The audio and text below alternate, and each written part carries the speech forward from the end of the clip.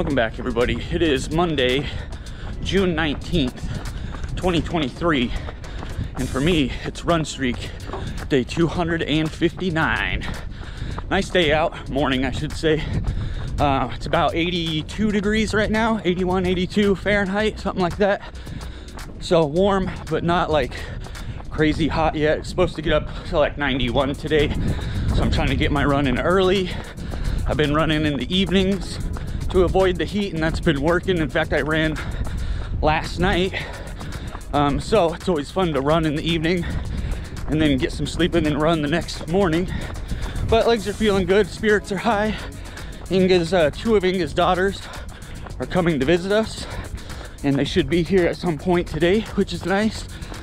But that also reminded me I won't have my office available because they're gonna be sleeping in my the bedroom, which is my office, so I won't be able to put videos together. So I better do one today while they're on their way over here. So the New Balances that I showed in the last video, I ended up returning those a couple days ago. They just weren't working. Too many blisters, wasn't working, so returned them. Bought a new pair, which I'm wearing today for the first time. I'll put a little clip of the shoes up. They are the ASICS GT 1000, I think is what they're called. Anyway, yeah, great shoe so far, really comfortable. With the other ones, the New Balances, I had to buy it a half a size too big, which I think was part of the problem, because my normal size was too small, so I went half a size bigger. I think I was just too big, and then the high heel on the back of them just was killing me.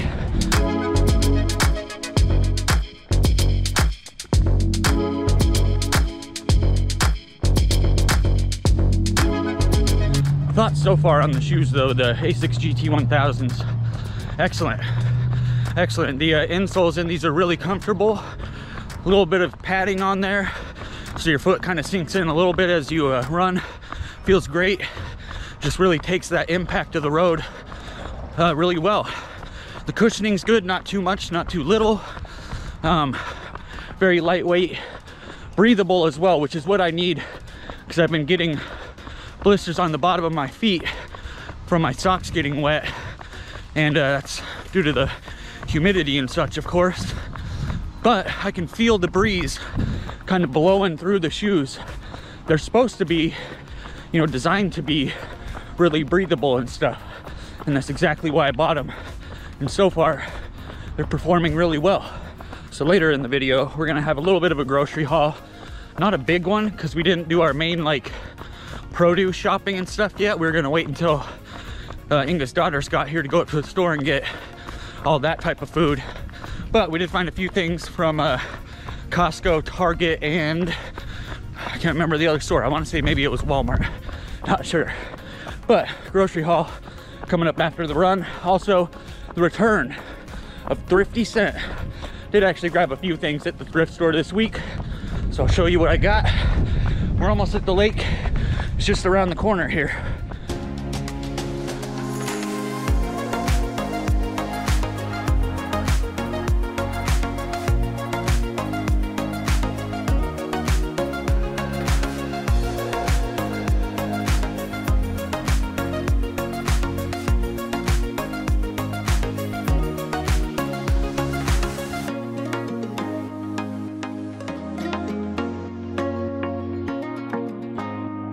All right, just wanted to stop here with a nice view of the lake and talk about Ironman. So I've been thinking a lot since the last Ironman event that came through here. I looked it up, and correct me if I'm wrong in the comments here, but it was like a 1.2 mile swim, 13.1 mile run, so like a, what you call it, half marathon, and then the bike ride was a little over 50 miles, I want to say. So I'm pretty sure I could do that, actually. In fact, I have ran 10 miles, then biked 54 miles in the same afternoon. So I'm pretty sure I wouldn't have any real problems there. Swimming, on the other hand, I'm not a strong swimmer at all. Would I be able to swim the mile? Probably. I can't say it would be easy.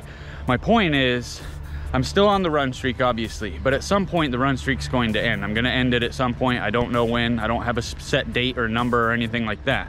When I do end it though, that will probably be what I start to focus on, is triathlon training. Learning how to swim efficiently being one of my top priorities, obviously. So we'll see how that goes. So obviously if I wanted to do the next Ironman Des Moines, that's going to be basically next year, next June, as long as they're following the same calendar. So that gives me plenty of time to train for it. Of course, I could do an event earlier than that, maybe a smaller one or something.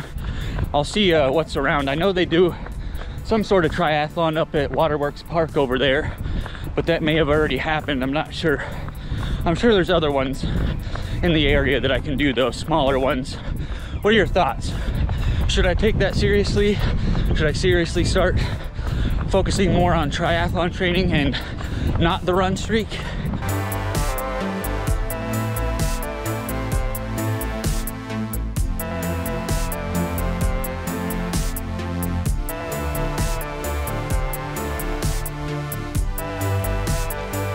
So in the last video, when I was at Easter Lake, they had the beach area all closed off.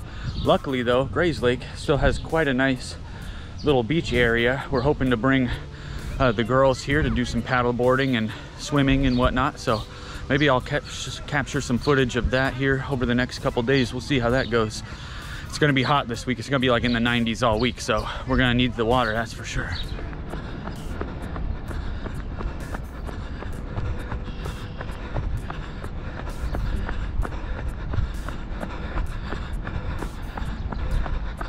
All right, we've made it back downtown, back along the river walk, along the Des Moines River here.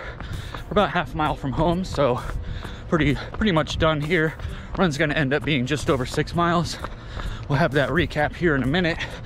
And we'll also look at the run streak stats in total for the entirety of the run streak. All right, made it back, 6.31 miles, pace today 8 minutes, 28 seconds. Pretty effortless though in the shoes. It felt like I was actually going like more like an 8:50 pace. So it was just like really effortless, which is nice. I think these shoes are gonna work out really well. I would definitely rate them pretty high at this point. Again, it's only run number 1 in them.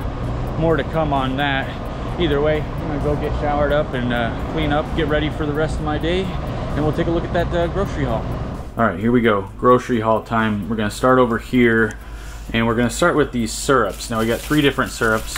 We got vanilla bean, green apple, and white chocolate, and these were actually from Marshall's, so not a grocery store, but Inga found them over at Marshall's for really cheap. They were like $6.99 or $5.99, something like that. That's all we got over there. Then Walmart, just a couple things. We got some lettuce, a couple packages of these sweet chili cauliflower wings. These were on sale for $2.97. They're actually pretty dang good. And they had these Bush's baked beans on sale as well. I think they were $1.88. So we got 4 things, 2 of the brown sugar ones and then 2 of just the regular ones. So those will be good. Then we went over to Target, again just for a couple things.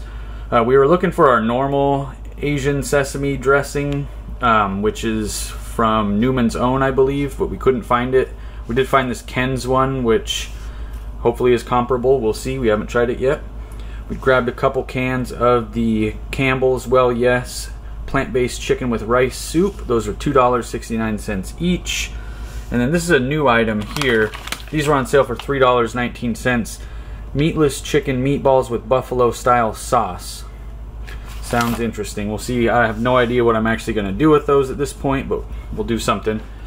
On to Trader Joe's. We got a couple packages of Light Life Smart Dogs, vegan tikka masala. Grabbed a thing of white corn out of the freezer section there. Got some sweet chili sauce. Lots of bags of edamame and 1 bag of the shelled edamame there. And last but not least, we have, and some fried rice. Almost forgot the fried rice. Can't forget the fried rice. Rest of the stuff over here is all from Costco. So we got a package of Beyond Burgers. We still had some in the freezer, but figured we might as well grab them because we're doing a lot of barbecuing and stuff like that lately, and these work really well for that. And we like these ones better than like the Gardein ones that are more widely available anyway. And we got some hot dog buns there. Got some Boom Chicka Pop, the big bag. I think it was $4.99 this time. Normally we actually pay like $3.69 for that, but not this time, unfortunately. These avocados were cheap though. It's like a 6-pack of avocados, and we paid $3.69 for that.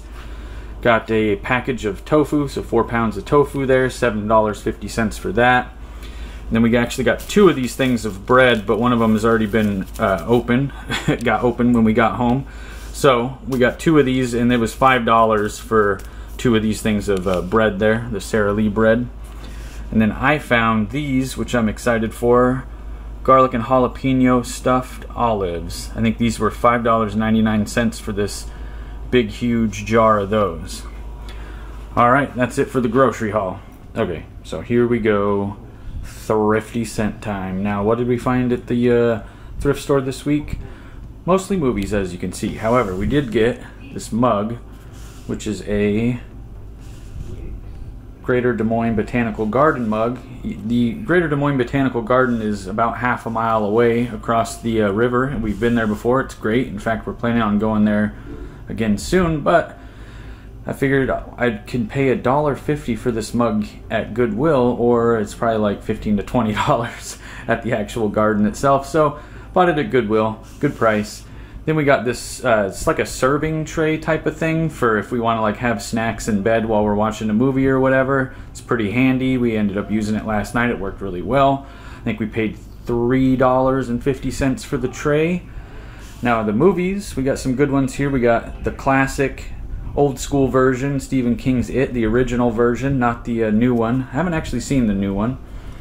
Cop Out, which, believe it or not, is a Bruce Willis movie that we didn't watch when we had our like 100-day long Bruce Willis movie streak going last year. So I'm looking forward to that. That's a good one.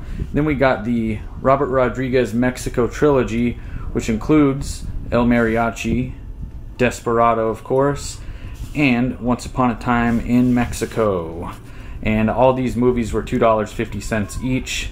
Including the 3-pack there. It was the same price, $2.50 for all 3 of those, so pretty good deal. Cop Out is actually still in the original plastic like packaging. It's never even been opened, so that's kind of nice as well. It's brand new. Alright, that's it. That's going to do it for this video. Thanks everybody for watching. Please like and subscribe. Until next time, everybody, take care.